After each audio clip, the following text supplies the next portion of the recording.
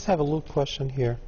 Um, are all these friends you have known before you've joined Facebook, or you've known them after you joined Facebook? Meaning that most of them are new friends you've just known through the Facebook, so you don't know anything about them except the information that they gave you. Do you know them personally? Have you known them before you've joined Facebook, and what is the percentage of these friends in your 400s or 300s of friends? So you have 400 friends. Have you known them before Facebook? Yeah, I've seen them at least once before, and I know after conventions you meet so many people. Hi, I'm Monica. Nice to meet you, and that's where it ends. But you still add them on Facebook, and a lot of times I've become better friends with people through Facebook. But I've always known who they were before. All right. What some of the things that you never expected when you have used Facebook? You came across things that you've never expected that to face, and how did you deal with it? And maybe we can ask Sayyidna how we can avoid these things. Not necessarily Facebook. What about MySpace? What about YouTube? What about all these things, all these sites? I want to hear from you, what are the positive and negatives of all these social media sites?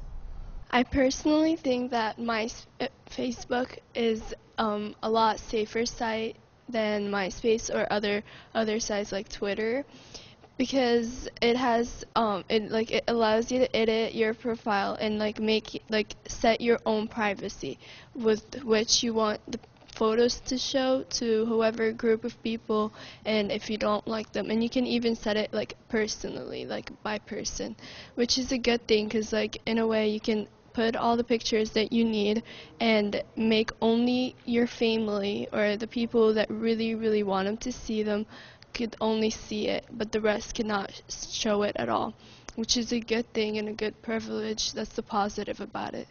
And I guess if you just know how to use it correctly is the key. But what did you benefit from using Facebook? I think, as Monica said earlier, we get closer to the friends that we meet before. It's a really good way of communicating, and a lot of family from Egypt that I never talk to, I talk to them on Facebook, and it's just a good way to keep in touch. Very good. Have you experienced any negatives from using Facebook or MySpace or Twitter? When I first made my MySpace page, my profile, you can send it for privacy. If someone adds you as a friend, you could block them and everything. Well, mine was set on private, where you cannot enter my information and everything. And so some guy started saying really nasty stuff to me, and it was really, really bad. So my parents found out, and I didn't even know about it at the time, so they had to block my MySpace. They had to change my password. I deleted it, though. I deleted my old page and made a new one, and just, I still stuck with the friends that I had before, and I'm just very careful of what happens. If something happens, I'll just report it right away. Keep it that way. Yeah. Maybe this has to do with what just Nardine said. MySpace and Twitter are not as safer as Facebook, because you said this happened with MySpace, right? Can I ask a question? Do you think we can use Facebook in a productive way for our church, for our youth? How do you think we can use this? And I'm going to ask Sayyidina at the end how we can benefit from these things. But I want to hear you first, and then we can ask Sayyidina to close with us how we can benefit from these sites for our spiritual life and for our church. Definitely is a very good way of communication and reaching out for all the youth, for all the people, for everything. So how do you think we can use it effectively, and can you be the ones that you can lead the use of these things to effectively help your church?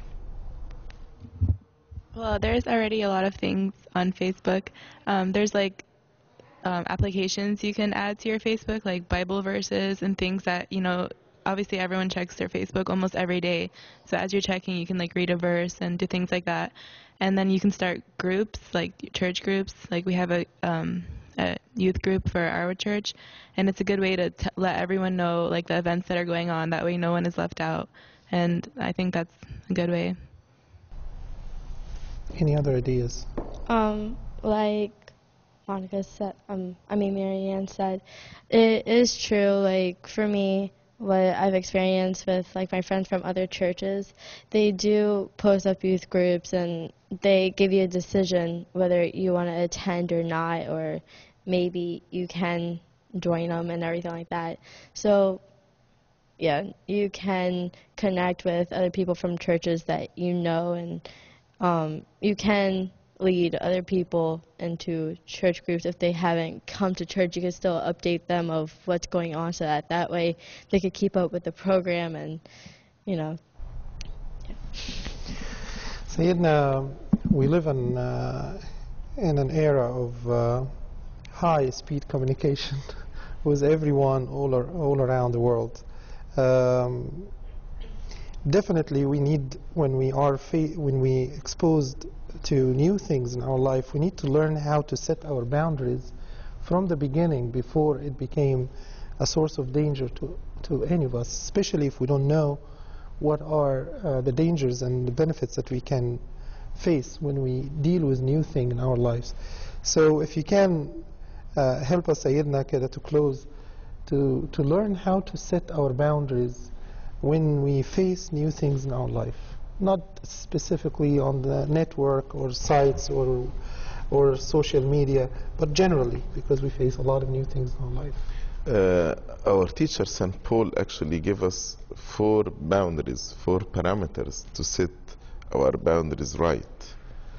When he said all things are lawful, so everything is lawful, but not everything edifies. So that's the first boundary. Is it edifying me or not? Is it edifying others or not?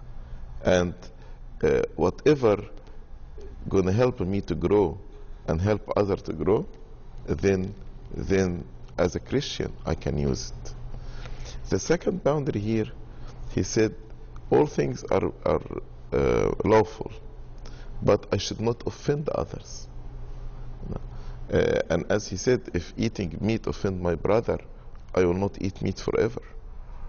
So again, this is another parameter. My use of all this social media or any other thing can cause offense to anybody. And yes, my love to my brethren is great to the extent I will make a decision to quit anything that may cause offense to my brethren.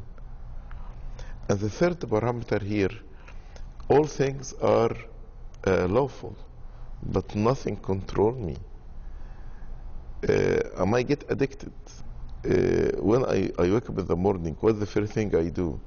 Check my Facebook or pray and read my Bible? How many hours? Am I spending time on Facebook more than the time that I'm spending on studying?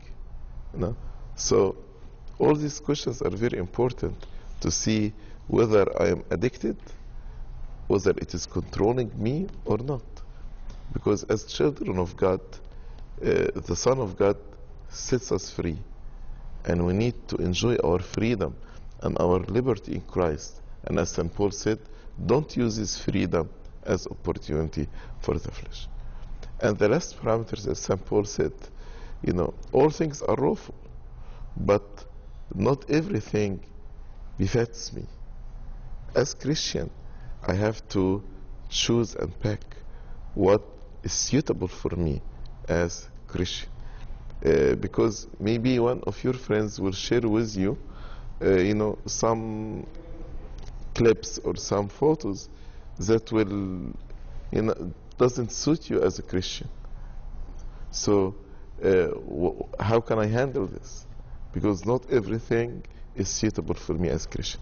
So if we remember these 4 things, not everything edifies, not everything is suitable, nothing should control me, and I should not offend anybody. I think these are 4 good parameters to help us in making wise decision about using all the social media and in any actually other habit or new invention in our life. Thank you, Sayyidina. And what I want you to have in mind is definitely we need to set our boundaries with everything we face new in our life. Definitely gonna, as a generation, you will face new things in your future, and in your future with your new families and your children, also they will face new things that have never been experienced, the same as we feel right now. And definitely if you keep these boundaries that His Grace Bishop Youssef told us today, it's probably will help you how to deal with any new thing in your life. I would like to warn you about the addiction problem. Now psychiatrists have this new expression which is called FAD, Facebook Addiction Disorder, which became very well known because of the amount of minutes and amount of time that has been used. I'm sure with guidance around you from the good friends that they love you, from guidance from our fathers, the priest, and guidance from our fathers, the bishop, we will be able to pull through and be safe. Thank you.